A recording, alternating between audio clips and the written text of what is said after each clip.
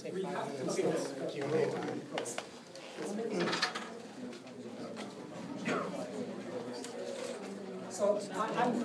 free to answer your question later.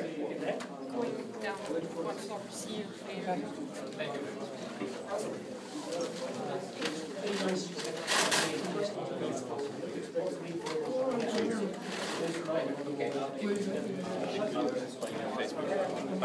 Hi. I'm John. Oh, hi, John. How you doing? Very well. I'm good. I know you, but I thought maybe you could teach John Spirit, yes. Okay, yes. You know Phil Woodall? Right? Phil Woodall mentioned your name the other day. I'm terrible with names. I probably do know. You tell me your name. Don't worry about it.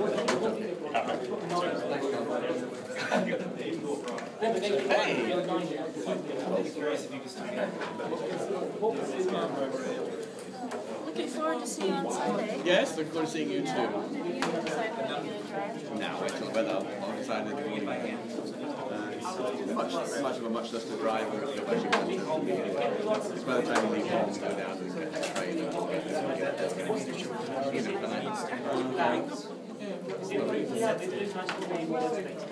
I'll let you know.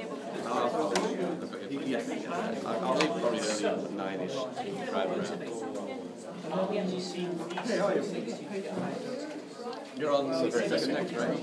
Yeah. You're talking about your new book? Yeah, it's a commercial one. Commercial? Okay. They're all mixed, I guess. I guess. I haven't heard you speak for a while, so I thought I'd stick around. I haven't heard for a while. But tomorrow, actually, I don't know if you're around. Are you around tomorrow? Yeah. I'll be talking about Yes.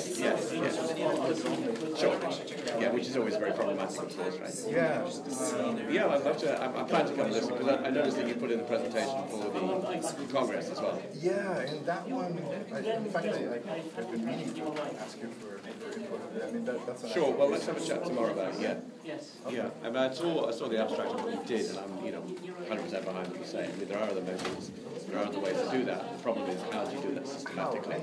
Systematically is the problem. Because you need to have consistency in some degree, right? I mean, if students are at this level, how do you make sure materials are at that level? Because let's say you talk about publishing materials. If you're a publisher, you're going to want to make sure that there are books at this level. They want this notion of, I have so many books at this level, or so many books at that level. It's the mindset, I think, is what. Somebody was talking to me just before about the CE, the Cambridge European, the Central European Framework CF stuff. Somebody was saying that, Joe Polshop was saying that, the attitude in the UK or in Europe is that unless you meet both the headwords and the grammatical strictures of these things, you can't sell your books. How stupid is that? I mean, if you're reading a book intensively, then you're going to view it very, very differently to the way you read it, the same text extensively. And therefore, your knowledge of certain things is either very, very initial, therefore you read slowly, or it's going to be very, very deep. It's going to be very, very deep. You either know it really well, or you don't know it really well, depending on what you're doing with the same text, which is a stupid, absolutely crazy notion. So yeah. We'll have to see what you can do with readability. Are you planning on doing some formula or some kind of formula? Mathematical formula? That was the idea going in. Going in, yes. As I'm sure you probably sat down and tried to come up with something that makes sense. Not easy. Not easy. Not entirely to be desired either. Well, I mean, in the end, a readability formula doesn't say anything about the plot. It doesn't say whether it's a good story. It doesn't say if the characters are good. The plot or right. Well, the thing, too, is you can put the same words into a text and then just reshuffle them all alphabetically. You're still getting the same number. Yes. Right. So, I mean, in the end, it doesn't really tell you much about the story at all. This is why, I mean, Charlie is very, very big on Lexiles and that kind of thing. Because he knows some mathematics. It's the ghetto solution. I like the thrust of it, but I'm just not feeling into it. Okay, good afternoon everybody. Thank you very, very much for coming to my presentation. I hope you find it a useful use of your time. I don't have a handout, but at the end of the presentation, please feel free to grab a copy of our manual, which explains the Talk University Extensive Reading Program in English and Japanese. It's a bilingual book, published by our Centre for Professional Development, so it's available for free. Right, so I'm going to be talking about extensive reading from our students' point of view. And I really wanted to do this because we're really into numbers in our program. We've crunched numbers extensively to set goals and do the grades for students and really try to set our expectations at the point where we're pushing the students, but it's not overwhelming. It's not too much for them. And so we've got pay. I mean, this spreadsheet goes down for about 15 of these, right, that feed into each other and do various things. And we've also been obsessed with building up the institutions, getting enough books, setting up the levels, figuring out how to inform the students of things, making sure that we have enough stuff, right? And even to the point of setting up spaces for the students. But today, and of course the program itself has taken 4 years to write, and in fact it's changed already. We published this in March. The program's now quite different from how it's written down here. We've moved on, as it was. It's a continuous process here. But in a way, I wanted to take a step back from all of this, from the numbers and the books and the library and the program and the teachers, because at the end of the day, it's really about each learner and their experience. My goal for this program is to encourage the students to become English readers forever, for life, right? So this one semester program, and it's just one semester, probably 14 weeks of classes. In that very, very short time, we're trying to get the students to make a reading habit. And basically that's going to be about the feelings they have towards the books. Do they experience success, interest, fun with the books or not? And one big part of that is that we're not going to have very, very high success rates with that. For me, my off-the-cuff goal is maybe 10%. If 10% of my students become readers of English, I think this program is extremely successful. That's my goal. Obviously, the more the better, but I'm not aiming for everyone's going to suddenly start reading English in their free time. Just before I start, one really encouraging thing is just before the semester started this year, I went to the library to write word counts in books for several days, and some students were there reading. And those students didn't have a reading class. The reading class was finished. Grades were finished. The only reason they would be in the library reading is because they wanted to be. So for me, that was a fantastic moment. That validated everything. But so I'm going to talk about this today.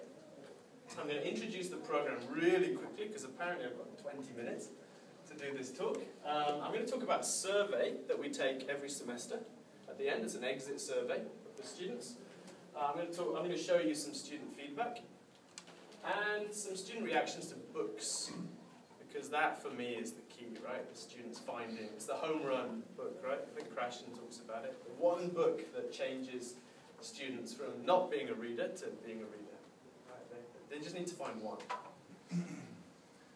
Okay, so these are the kind of the key points of our program. We have 5 levels. We wanted to keep it simple, so the Yomi Yasusa, we didn't need that amount of detail in our program, right? So we went with the Extensive Reading Foundation scale and kind of went that way. So red, these are the headwords for each level, the cut-off point. So red, orange, up to blue. In 4 years, about 5 students have finished. They've cleared the blue level. We let them read ungraded material, right? Whatever they like. I think this is our unique selling point. Everyone starts at the lowest level. Everyone. It doesn't matter. They can be from India and practically be native speakers. They still start at the lowest level. And they have to clear a certain amount of words to move up. So 30,000 words at red, they go to orange, 70,000 words, they go to yellow, and so on through the program. We do at least 45 minutes of silent reading in each 90-minute class. So half the class is silent reading. And we have about 13 classes where we can do that. First class, we can't read, we're explaining. Last class, we're finishing up. And I thought we had high expectations, but this morning, two presenters said they had higher expectations. 150,000 per semester for one, 300,000 for the other. But these are our expectations. Students must read 100,000 words in a semester, otherwise they fail. And to get a top grade, they need to read more than 300,000.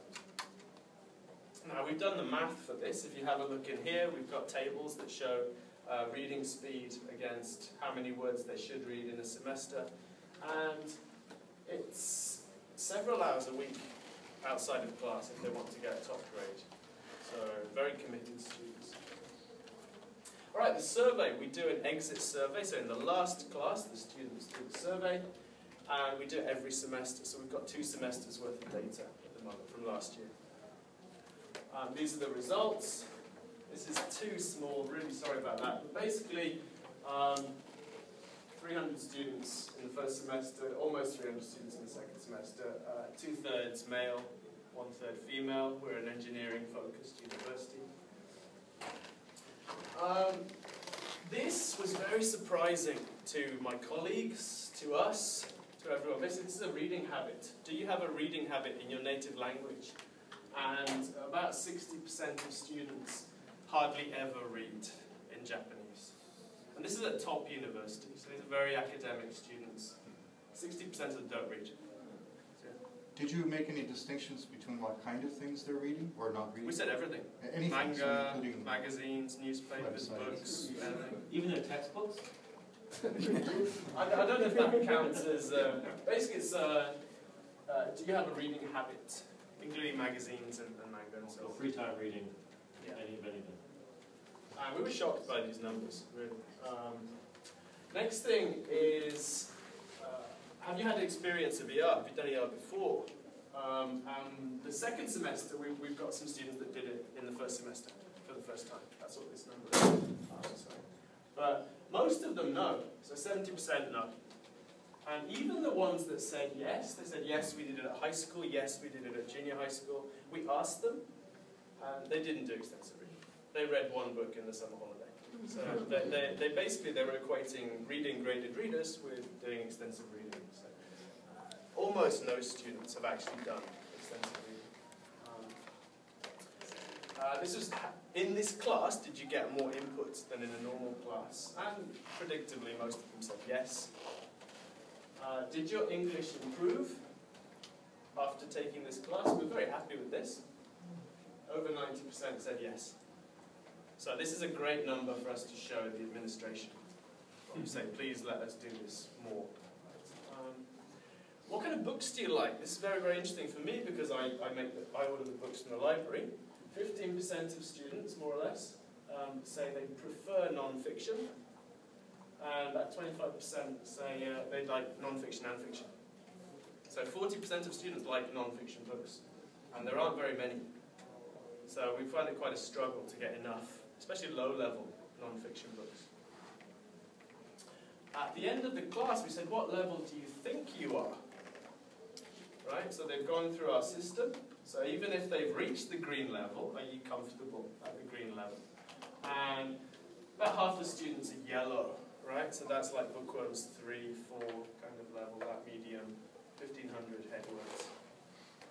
And there's a few higher, very few still on red, right? We said, how many times do you use the library? This is mainly so that we can get the library to give us more money. But we found that, so this goes from we don't go to the library all the way up to we go to the library 5 times a week to get English books, right?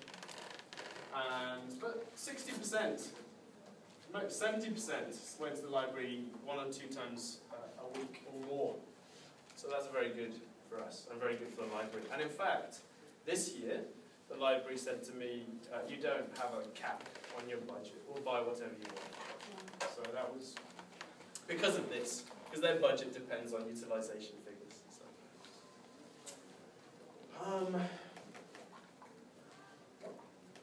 Oops, that's a mistake. This is weekly reading. How much time did you spend reading?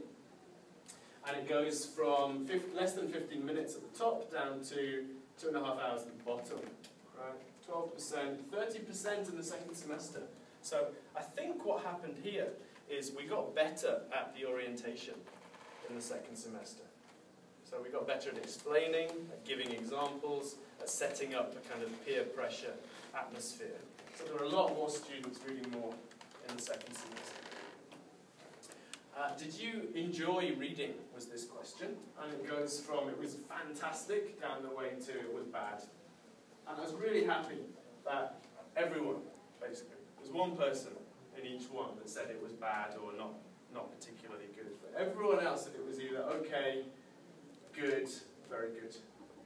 And most of them said very good. So again, very, very happy as a teacher because it's a positive experience that we're delivering, basically. So I'll take questions at the end. Do you think your reading ability improved through this class? So this is, yeah, just reading ability. We didn't say English reading ability. We probably should have. And most of them said it improved a lot or a certain amount. Yeah. We put this question in because it's quite difficult to say, okay, read for 45 minutes and I'll just kind of hang out at the front, right, or read. So we felt that we weren't really doing anything, and we thought, well, if the students feel that we're not doing anything, this is not a good thing. Right? So we said, do you feel that your teacher is giving you enough guidance and support and all the rest of it? Yeah, pretty much. 90% said yes. So again, it made us feel a bit better. And then this was weird because do you feel the teacher's giving you enough feedback?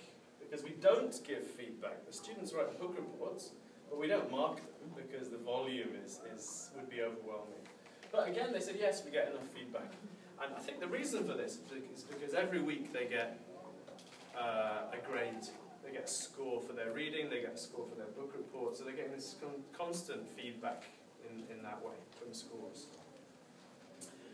Do you think being able to read in English is important for you?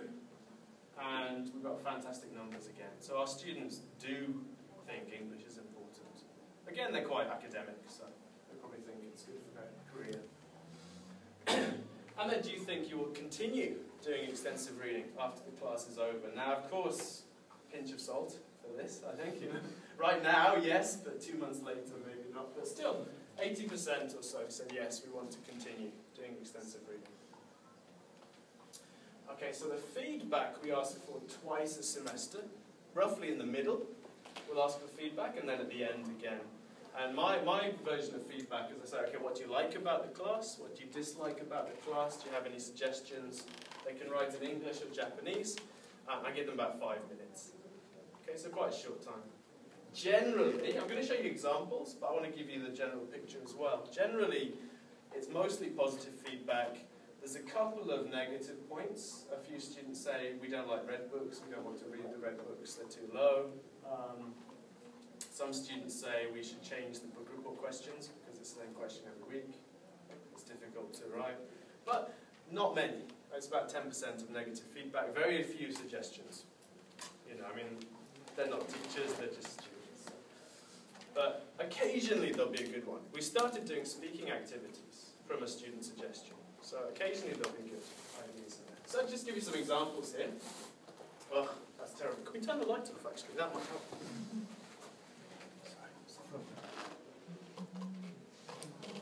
A little bit. Okay, so reading English books is good for me. Sometimes it's fun, but sometimes it's terrible. Right? So this is a student that has mixed feelings here. But they do feel it's useful, right? It's important to read English books because reading English books makes people feel good to English or about English, I guess. So it's good that we can enjoy reading and choose books and become interested. And that way we get the meaning into our head. So the story, we can get the meaning rather than thinking about it. We can read books we like, and we have time to speak English. So we do have some speaking time in the class as well. And it's important we can choose the books. So the students are restricted to levels, but within that level they have complete freedom of choice. If this class was not, I wouldn't have chance which I could read English books. And I think this is quite important. It's having because they're so busy. We surveyed our students, how many comma do you have a week? And it was between 15 and 22. 90-minute classes, right? So if everyone's giving them 2-3 hours of homework, that's what? 30 hours of classes and 60 hours of homework per week. It's not sustainable, basically. So for us, the reading time in class is really, really important. And we've set the, if you have a look later on, we've set the levels so that you can pass the course by doing about 2 or 3 minutes reading a day. Right? So the students aren't necessarily going to be like, oh my god, English will kill me. It's not easy to read books, but reading's fun. You can choose books. It's important. I'm not good at reading. It took a long time, but I like it. That's interesting. What's good? Reading books in itself is good. Reading books in English is. If we didn't have a class, we wouldn't do it, basically, because other things would take priority. All students have a ranking, right? This is important, this is important, this is important. Maybe doing English because it's good for you isn't important. So we take out the time. This is my favourite comment, and we liked it so much we even put it in the handbook. So I think reading books, English books, is very important. I have 2 reasons. First, reading English books is a lot of fun. In Japan, English class is almost translating. It's tired and not happy. Second, introducing English books is useful for the point of speaking English. Okay, so tired and not happy is not words that I'm happy to link to the English language. Right? Okay, finally, I'll talk about book reports. So in our system, we don't have the students write book reports about read books because they're really short and there's no substance there. So we start from orange. On the orange reading record, on the back, they can write up to 3 reports. Right? They don't have to write a report for every single book. They get credit for writing up to 3. For yellow, it's up to 2. They're longer. And for green and blue, it's up to 1. And these are book reports. So I love Holmes, but the book that I really like in the class is different. It's 20,000 Under the Sea. I read it twice at the level. So I read it in the orange level and at the yellow level. Captain Nemo, its character, is not a good man, but attracts me. He follows the romance of the sea. I like him very much. So this kind of emotional reaction to a book, this is what I look for in the students, so that they really identify with the character or with the book. I had students write things like, it made me cry. Oh, yes, yes. Not that I normally enjoy making my students cry. But this is wonderful, again. So talking about the gift of the Meiji. So I've read this story before. I like this book because it's interesting for me that the main topics are money and love. O. Henry's a famous writer. I want to read his story, The Last Leaf, in English. Talk about Dr. Jekyll and Mr. Hyde.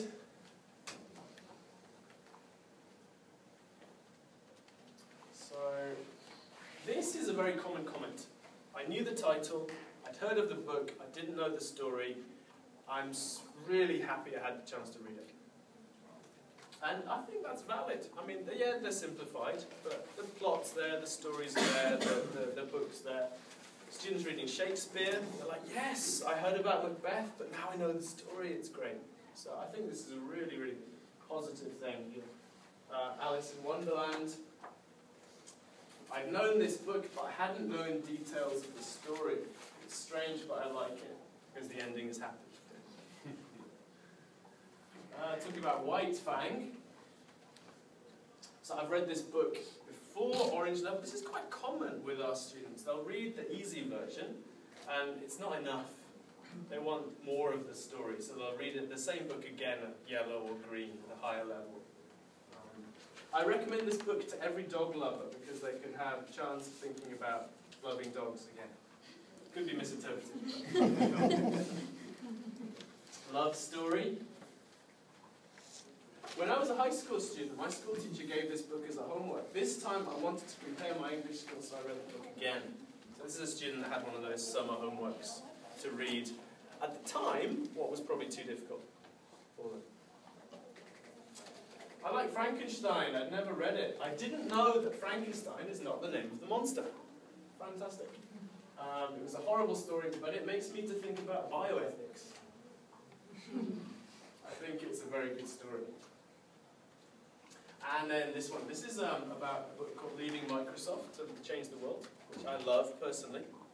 It's a true story about a guy who was a kind of CEO, high-level executive at Microsoft and went off to Nepal and started doing NGO-type activities instead. This book's genre is document or non-fiction. The story takes place 1998 to now, mostly in developing countries. This book's plot is essay. The main character is John Wood. I like him. He was an officer in Microsoft, and he was rich and had a girlfriend, but he followed his heart voice, conscience. I think I can't do like him, so I respect him highly. If I were him, I wouldn't do like him. In the end, his idea comes true. This thing is very cool, I think. It's a wonderful kind of reactions from the students. Now, of course, I've picked these. I've chosen them from thousands. I have thousands of these on here. But we get them. We get these reactions. And I'm just looking for about one from each student, right? So what's my point? My point is that it's quite easy to get stuck in the numbers. Right? Just think about word targets and grades, and you haven't got enough, and what's your percentage, and have we got enough yellow books in the library this week, and stuff like that. And it's good to take a step back, I think, and really think about what is this about. It's about reading, it's about enjoying books and stories, and escaping from life every so often. So I think that's very, very important. Okay, if you want to email me, that's my email address. This is my blog. I write about extensive reading about half the time. And this is our information page for the university. So we've got word counts and the university program explanation on there, bilingually. Also, if you like, before you go, please feel free to grab one of these handbooks. This is our manual. And that's it. So, if you have questions at this point. Yes? Are you planning to collect data from the students, their reactions to your program itself, rather than just reactions to the reading? Write about sort of, I like the program, but I'd like it to do this, I prefer we don't do this, and I'd really like it if the school did that, and da, da, da, da. Yeah, that's actually what these were. Okay. That's a just reaction to the... That's a reaction to the reading itself, but I mean, talking about how to modify it, how can we improve our reading program itself, rather That's than what just... this is. That's all that as well? Okay. That's just So we reaction to don't that. get very many things like that. Okay. The main one at the moment is we want to read less of the lowest level books. Okay. So we're thinking about that. Maybe reduce it from 30,000 to 20,000. Are they able? Sorry. Are they able to individually reach that 30,000 at their own pace and then move up, or is it a set period? Oh no, it's completely free. Everyone starts at red and starts reading. We do 45 minutes. They go to the library, read as much as you can. Some students finish it in a week, and some take longer. I've got 400 at the moment in extensive reading classes, and I think there's about 10 that are still in red. So I go and talk to them. Like, how much are you reading? Yeah. Are they English novels? No. Is it a reading class? It's a reading class. We have they have compulsory English classes for 2 years. So this is AGOR 1A reading. Your survey itself is anonymous, right? Oh yes. All the feedback's anonymous. Yeah. I think some of your yes and no questions, maybe you shouldn't have such a strict boundary there. I mean, you were saying pinch of salt, they're going to give you a yes answer, but if you give them a level of okay. That's a level of an idea. response, So a clearer picture of what's happening. for the continuing reading and stuff. And your goal or is necessary to read 100,000 or 300,000? 100,000 is to pass. If you want to get one of the top grades, you'd have to clear 300,000. But it's up to the students. I mean, some of them, they just want the credit, and that's fair enough. I mean, why? If I was a lawyer, taking, Urdu as a compulsory subject, I might not be that into it. Is that the full grade for the course, or are there other elements? It's about 80%, the weekly reading and the total reading. So we figured out that if we don't measure their weekly score, we get some weird numbers, right? Like try and do it all at the end. Not good. And apart from this, we give them a score for the book report. We give them a score for participation in the activities, attendance. I do an online vocabulary thing, word engine, so they get a score for that as well. Yeah. Do you use Moodle Reader? No, I really tried to, but I couldn't make our program fit in Reader, and also I suspect it would be another disincentive to read in a way. That doesn't give you a counter how many words they've read, like a running total. It does. It's quite nice, yeah. But as you said, some books might not provide word counts. So. Right. Tracking the numbers it takes 10 minutes. So we do it during the reading time. The students do that themselves. They give us a weekly report, and then while they're reading, the teacher takes 10 minutes and just inputs the numbers into the spreadsheet, which makes grading very easy at the end as well. Yeah. Do you have a breakdown on percentage of students that hit those 300,000, 100,000 marks? I think 100,000 was everyone, apart from the ones that dropped out from non-attendance, which is minimal, less than 5%. Reached 300,000, about 20% last year. Got to 300,000. All right. So thank you very much. Please go and grab a book.